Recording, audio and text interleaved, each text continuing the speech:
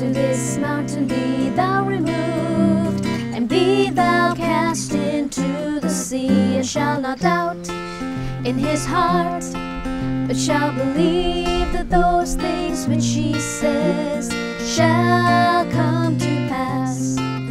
He shall have whatsoever he says. Verily I say unto you, whosoever shall say unto this mountain be thou removed, and be thou cast into the sea, and shall not doubt in his heart, but shall believe that those things which he says shall come to pass. He shall have whatsoever he says. Have faith in God.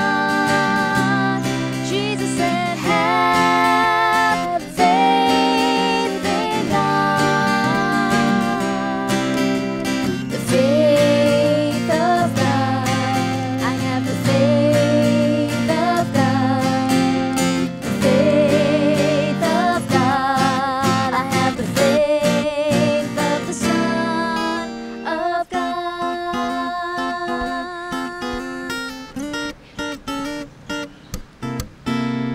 Verily I say unto you, whosoever shall say unto this mountain be thou removed, and be thou cast into the sea, and shall not doubt in his heart, but shall believe that those things which he says shall come to pass. He shall have whatsoever he says. Have faith in God. Jesus said, have faith in God. Have faith in God. Have faith in God. The faith of God. I have the faith of God. The faith of God. I have the faith of the Son of God.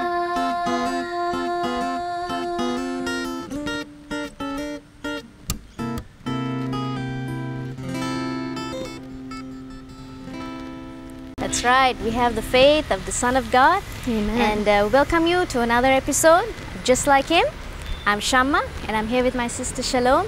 And we believe today the Word of God is going to encourage you and strengthen you and give you hope in life. Because you know, the Word of God, it always lifts us up. It never Yes. puts us down. So Amen. be encouraged this day. That's right. The song that we were just singing is from the Bible in the book of Mark, chapter 11, where it talks about having the faith of God. The faith of God is not just merely believing something. The faith of God is very powerful. And as we're going to study today, the faith of God can produce marvelous results in your life. It can heal sicknesses and cause you to be healed in your body. It can forgive your sins. And the faith of God can cause you to overcome whatever situations that you're facing, any problems that you're facing. The faith of God is really powerful. Yeah, that's right. You know, that's one of the most amazing things that God has given us. You know, in fact, we're going to see in His Word how, you know, faith can be used in, you know, any area of our lives. You know, be it for healing for our bodies or, you know, for big things that we have to face. You know, the faith of God is going to enable you to overcome life's challenges. So let's start in the Word of God. Let's go to the book of Hebrews chapter 11. We're talking about the faith of God. And we're going to see how, you know, how God, you know, He is our example when it comes to using faith. Because, you know, sometimes we think, well, what is faith? It's just something that you believe in. But, you know, faith is more than that. It's more of like a lifestyle. The Bible teaches us that, you know, when you're a child of God, that you ought to live by faith. It's like it's like you're living and you're breathing faith, right? And that's what we're going to see today. Yeah, it's a higher form of just living by your five senses. And in fact, you can overcome so many things when you just know what this faith of God can help you do, can produce in your life. So, let's read that scripture in Hebrews chapter 11, verse 3. What we're going to do is we're going to start and see, God is our best example when it comes to using faith. So we're going to start reading from verse 3. Hebrews chapter 11, verse 3. It says, through faith we understand that the worlds were framed by the word of God, so that things which are seen were not made of things which do appear. So this is what God is saying. God says that everything we see around us in this world, it all started off by using faith. Nothing else. It just come. It's through faith. God used words to create this world. And the words that he used, he believed that it would come to pass. That's how he used his faith. Everything that we see today, the flowers, the trees, the mountains, the seas, all that didn't just come into existence. God had to speak it out. If you read in the book of Genesis 1, it talks about how God created the world. He said when it was really dark and it was empty and there was nothing that could be seen. This world wasn't like this when it was before it was created.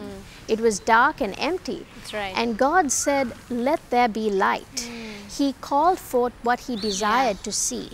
Let there be light. And his words created light in the midst of darkness. I mean, just imagine, like when there is darkness all around and well, you don't know exactly what to do, but God at that moment, he started using faith and he started speaking, he started saying, let there be light, and there was light, and he used his words actually to create this world. That's actually what faith is. Sometimes we have a tendency always of walking in the natural because, what we see and, what we're feeling and, things like that. We always tend to talk what we see instead of what we don't believe in. And this verse very clearly shows us that, it was through faith that God created the world. He started speaking, let there be light, and there was no light at all. And by faith, you create what you desire. That's how God did it. And it was not just for God. It was for us too. Because if you read in Genesis 1:26, it says that we are made in the image of God. We were made just like God. The way God speaks, the way he does things, we have the same ability to do it. And so, because we are made in the image of God, we have the faith of God. Romans 12:3 says that God has given to us the measure of faith. The very same faith that God has, we have too. In fact, sometimes we think that faith is only for God, that, well, God is all-powerful. Well, of course he can create the world and he can do anything. But you know what's so amazing? God has actually given us this same faith.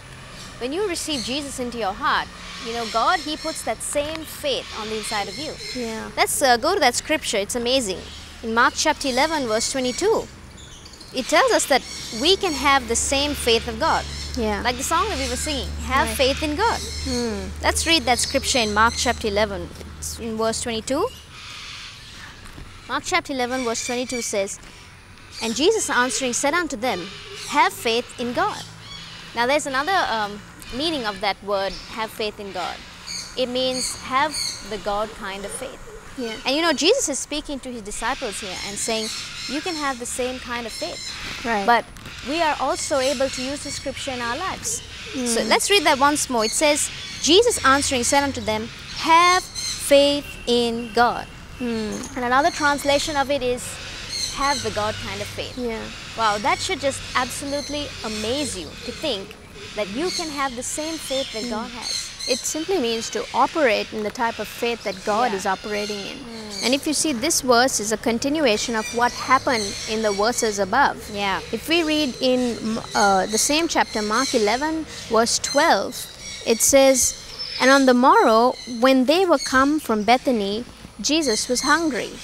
And he, seeing a fig tree afar off, having leaves, he came, if haply he might find anything thereon. And when he came to it, he found nothing but leaves, for the time of figs was not yet. And Jesus answered and said unto it, no man eat fruit of thee hereafter forever. And his disciples, they heard it. And then if you go down onto verse 20, and in the morning as they passed by, they saw the fig tree it was dried up from the roots. And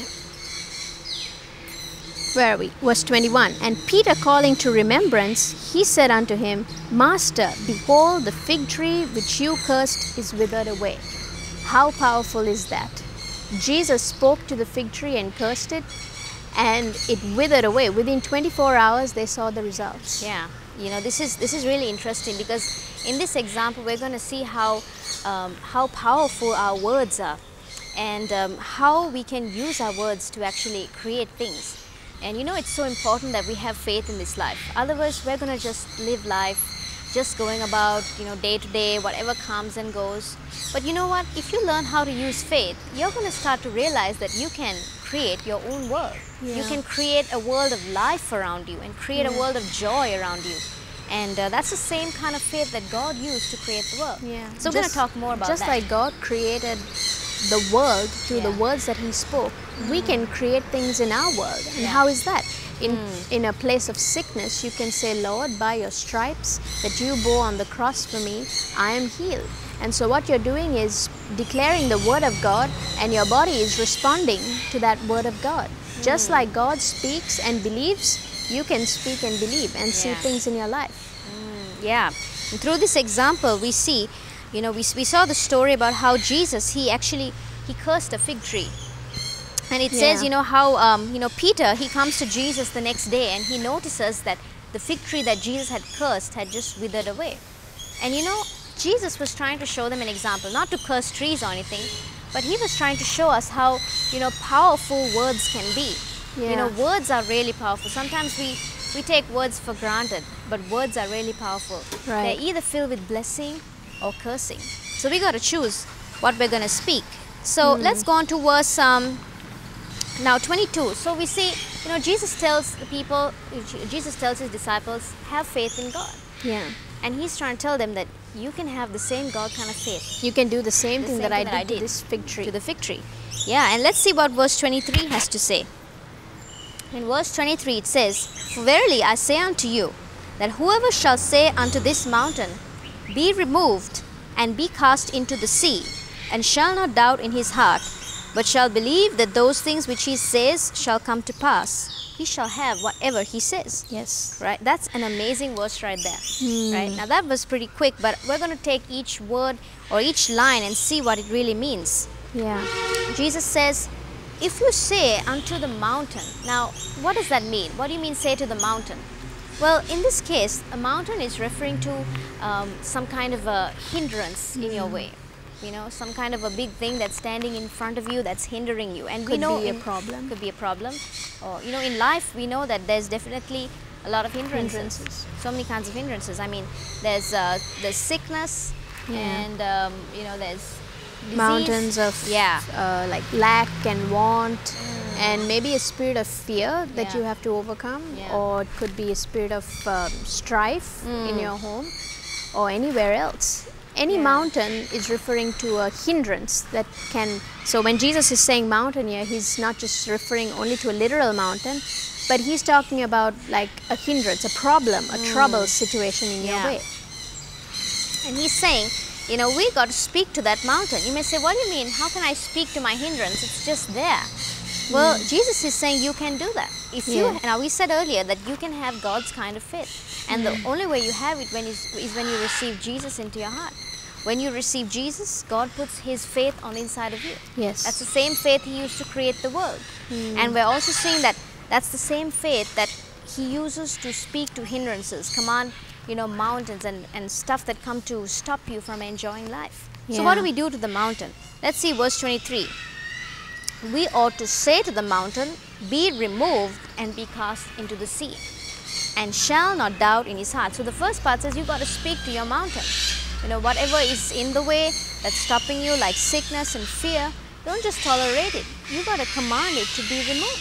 And command it to be cast into the sea. Yes. Right? That's very important. And it says in the next part, shall not doubt in his heart. See, that's very important. We're going to talk more about doubting and how doubting can be a hindrance in your life. But here Jesus is saying, when you speak to it, don't take your words back. Or otherwise, don't doubt when you have spoken those words. Yeah. It says, but you should believe that what you say shall come to pass. You will have whatever you say. That's right. How amazing is that? Last line is so amazing. Jesus is saying that you can have whatever you say. So, you know, if there's a hindrance in your life, whether it's sickness or fear or some kind of depression, anything that's a problem in your life, you can speak to it and command it. Commanding authority. You must use your authority. Yeah. Command it to be plucked up from the roots and cast into the sea. That's right. In fact, there are some other scriptures that Jesus talks about a similar thing. If you see in the book of Luke, chapter 17, there was a situation of a boy that needed deliverance, and so his father came to the disciples and told them to help to deliver his boy, but they couldn't. And so the disciples, they come to Jesus and they say, Lord, increase our faith.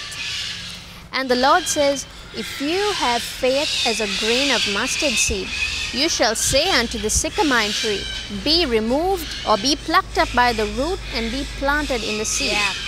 And it should obey you.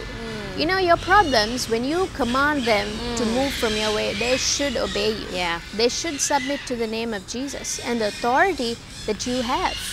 And so in this case, Jesus spoke about a sycamore tree. Anything in your life that is deeply rooted, that is causing you to be maybe distracted from the things of God, that is causing you to be stopped in anything fruitful that you're trying to do. A sycamore tree could be something that's deeply rooted. Yeah. And then in Matthew also, Jesus talks about this mountain, and he says, if you have faith as a grain of mustard seed, it could be, you know, your faith doesn't have to just be, oh, I don't have so much of faith as so and so, you know, I just have a little faith. Well, that's good. Start from where you are.